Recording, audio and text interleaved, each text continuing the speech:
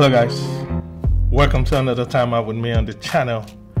My name is Alec Godwin if you're here for the first time, and today we're looking at a brand new camera.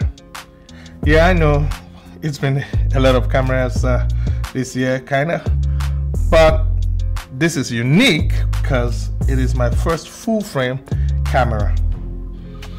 Can you guess?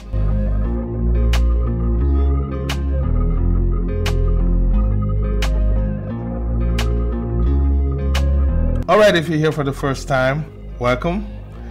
Today we're gonna dive in.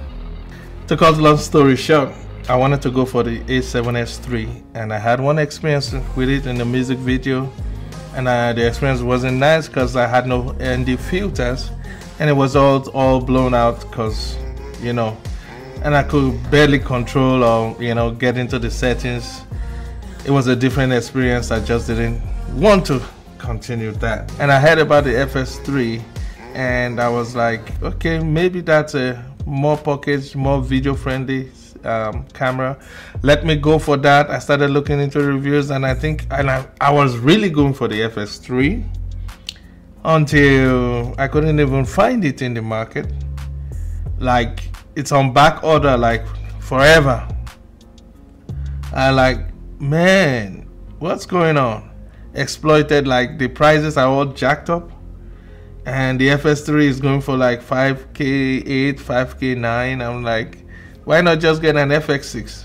I was like, you know, I'm gonna just hold on and you know, take a break. So I kept shooting with my URSA 12K, and like I'm doing right now, I know that sometime I'll still be probably 50% of the time in focus because I move around and stuff like that, but it is what it is. But good news is that the camera is right here now, and I heard about this camera only about 2 weeks ago, and it was released last year. Yep, and I'm talking about the Sony A7 IV.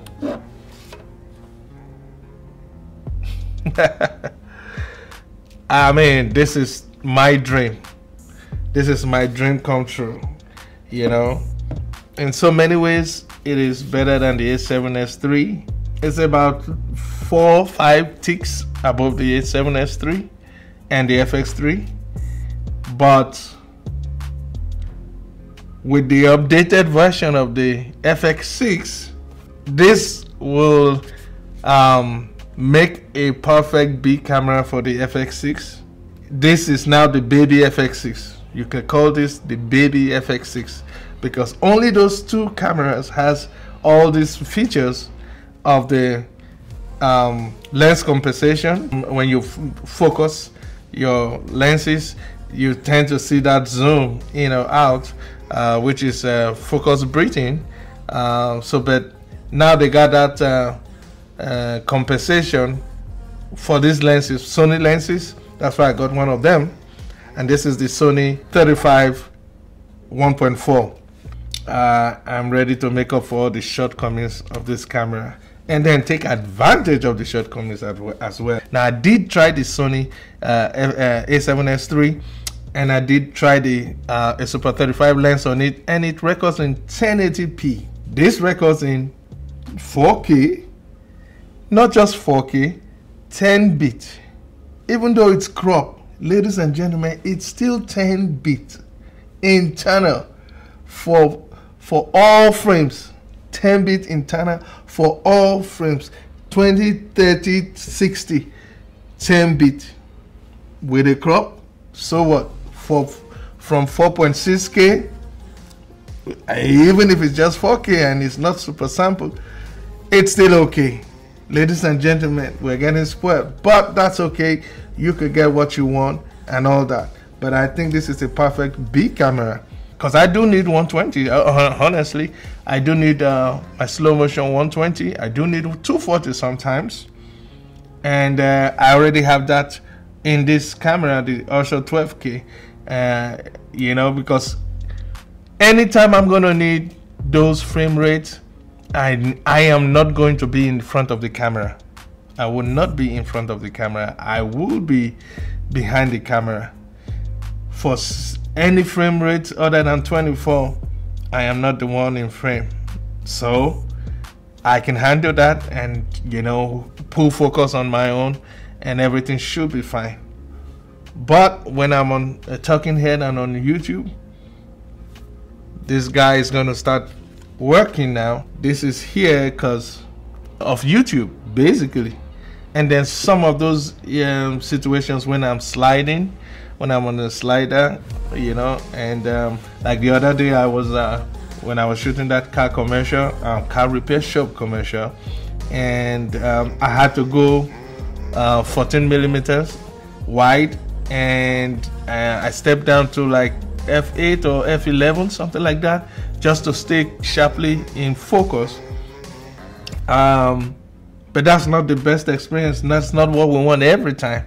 So with this one, I can now, you know, put it on a dolly, put it on the slider, you know, crane or whatever, and I can still control focus either on the screen or on the phone, which you know, we're gonna set up later on the phone, and let it rack focus or whatever way I want to have it stay in focus with my subject or subjects. I got a lot of Canon lenses, and I've got this adapter, which is not, of course, not speed booster. I'm not using any speed booster on this. All I need is an adapter to just help me get my Canon lenses here, because I got a lot of them.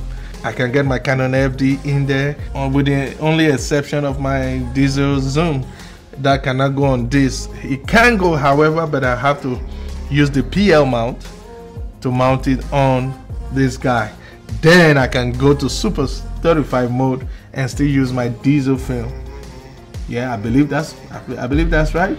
I know I'm going to use this, you know, on some professional cases, but it's just going to be to grab the autofocus as a big camera while I'm taking the A roll with this camera. I just think that for me, why I got this camera, the few reasons why I got this camera: number one, 10-bit 422 internally. That's amazing. I know they haven't opened RAW externally. It's gonna be unique if they open the RAW externally, but then again, that's not what I'm here for. If that comes, fine. If doesn't, internal 10-bit 422, any day, anytime, I'm happy with that. That's number one, 10-bit. Number two, the autofocus. Okay, in fact, actually, number one is the autofocus. So number one, autofocus. Number two, 10-bit 422 internal, 4K. Number three, Super 35 crop mode with 10-bit 422 as well. This is 4K. I'm glad about that. The other thing is lens compensation. You know, focus breathing lens compensation. That also encouraged me to get this. And then the fact that it's super sampled from 7K, it's a relief. The last will be the price. It's awesome that this camera is $2,500 for what it does, and I'm very happy with this combination. I'm going to be doing some tests. I won't be doing reviews of the cameras, it's already out there, but my experience of it. But the thing is that if you run YouTube and if you do some commercial job, at some point you're gonna need autofocus. So I had to jump the gun. If you can't beat them, you join them, man. I'm gonna put the links in the description for the camera, you know, and the lens, the 35 Sony G Master lens. More reviews on that coming, as well as the, you know, adapter if you want to have that for your Sony. You know, it's very cheap, it's affordable. All the links will be there in the description. Let me know your thoughts about the A7 IV.